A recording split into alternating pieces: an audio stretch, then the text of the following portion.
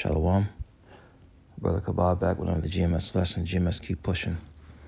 Before I go any further, I give all praise, honor, and glory to the Heavenly Father's only begotten Son, Yahweh, Bahashim, Yahweh Shai, Bahashim, Rakak Wadash. Double honors to our apostles and elders, a great millstone for teaching us its truth according to the Bible and rule well. Allah Shalom, all the sincere Akim throughout the four corners of the earth, pushing this truth through diligence and sincerity and in charity and in El Shalom. To all you sincere followers, believers of Yahweh Bahashim, Yahweh Shai, not just hearers of the word, but doers as well. You men, women, and children, the hopeful elect, Shalom. Came across this article in the New York Post. His daughter allegedly beats mom to death with pan, then makes chilling admission on 911 call. Sources. All right. And, you know, and these are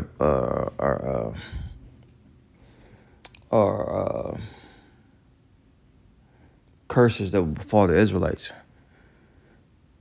This is I guess another video on who the curses, who the Israelites are. The curses are still cleaving to us until the Lord comes back, man. This is crazy. It says a Bronx woman beat her mother to death with a cooking pot. Then called 911 to confess to the brutal killing. Sources were shocked. Family members said Khadijah Patterson, 26, recently been released from a mental health treatment facility when she alleged bludgeoned 46-year-old Selma McLean inside their apartment. In the Bronx on Monday at 3:40 a.m., cops and sources say. So this is the mother right here. Selma McLean suffered trauma to the face and head in the brutal attack from a frying pan. Says, let me see if there's anything else I want to before I go into the scriptures. She was pronounced dead at the scene. Daughter was taken into custody, but did not face any charges. By the late afternoon, cops said. Didn't face any charges. Wow. And this is the daughter. Okay. Khadijah Patterson alleged to use a frying pan to fatally bludgeon her mother. And look at her. You could tell she got heavy spirits, heavy demons on her, man.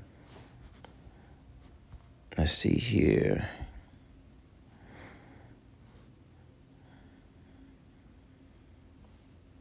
Says she was in a psych ward in February until last week, Reynolds said. Reynolds is the McLean's goddaughter, okay? Says she started hearing voices and started speaking in a man's voice last night. My godmother said she was afraid.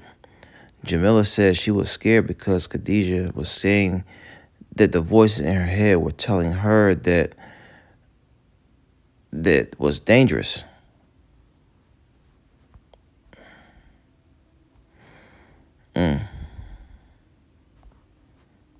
She's plagued with spirits, man.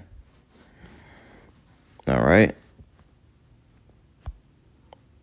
And you're going to see more situations and judgments like these in these latter times, man.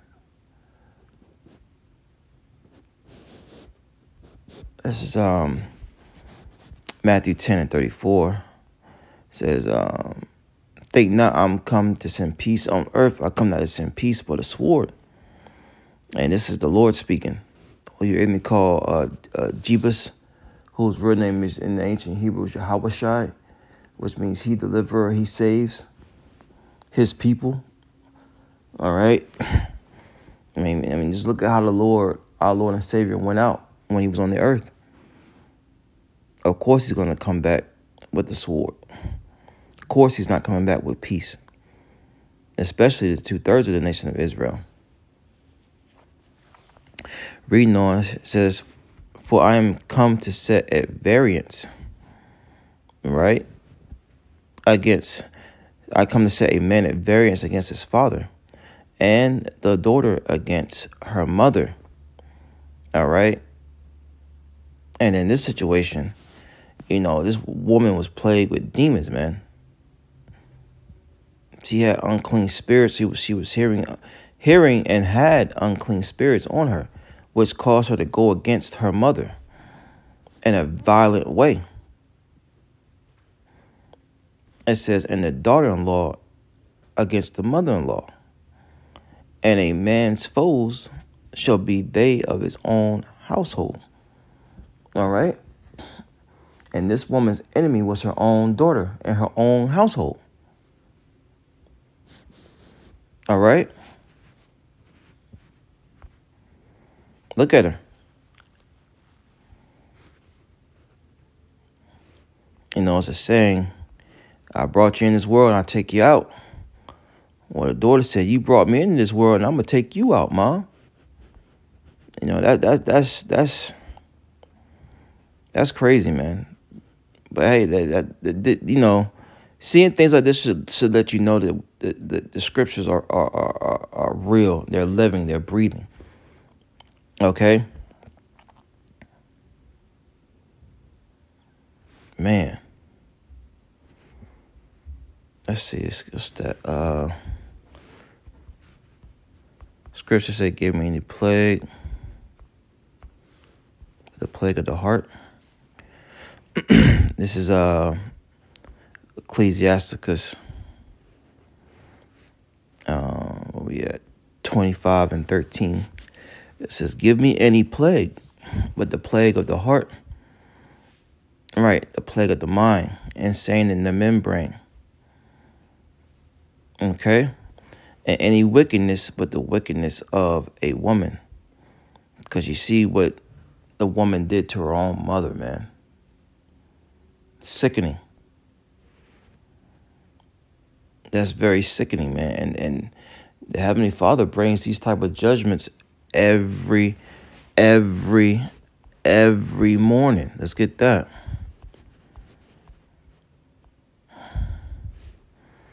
This is Zephaniah 3 and 5. It says, the just Lord is in the midst thereof. He will not do iniquity. Every morning doeth he bringeth his judgment to light. He faileth not, but the unjust knoweth no shame. See, every morning doeth the Lord bring forth his judgment. And that's why we're always constantly doing lessons and out in the highways and byways to tell our people to repent.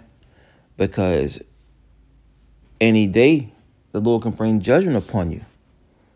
As it is written in one of my favorites, Ecclesiastes 9. It says, for man, Ecclesiastes 9 and 12 says, for man also knoweth not his time, as the fishes that are taken in the evil net, and as the birds that are caught in the snare, so are the sons of men snared in the evil time when it falleth suddenly upon them. That's right. And an evil time fell upon that mother. All right. That evil time fell upon those jakes that was caught in that Baltimore bridge. Our people fail to realize that the Lord brings these judgments and there's no one that perish, okay, being innocent.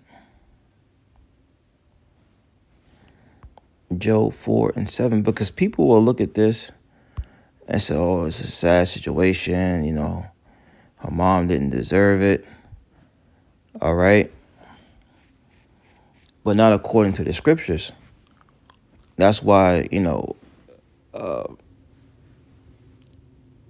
the hopeful elect is going to tread lightly, like walking on eggshells, and try not to offend the Heavenly Father by going off to the best of their ability, because, Lord willing, we're part of that number, the sincere brothers and sisters, the hopeful elect. We know that the Lord brings judgment every day, and that no one perish being innocent. We're all worthy of being sent back to the spirit world for the things that we have done on this earth.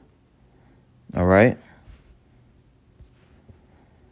This is Job 4:7. Remember, I pray thee, whoever perish being innocent, or where were the righteous cut off? Yeah, because the Lord is not going to cut off the righteous. We're all worthy, man. This is, even as I've seen, they that plow iniquity and sow wickedness reap the same. So this woman did not repent, and she's from New York. I mean, I'm sure she's heard the word. I did a scripture on that earlier in the week. Have they not heard? Yes, verily. The sound has went out. The sound has went out, man. So a lot of our people is not taking heed to this word. Judgment's coming your way. All right. But I just wanted to touch on that. You know, Lord wants us was edifying, giving all praise, honor, and glory to Heavenly Father's only begotten Son, Yahweh, Bahashem, Yahweh Shai, Bahashem, Akakwadash, double honors to our apostle, Elder Great Millstone, Shalom.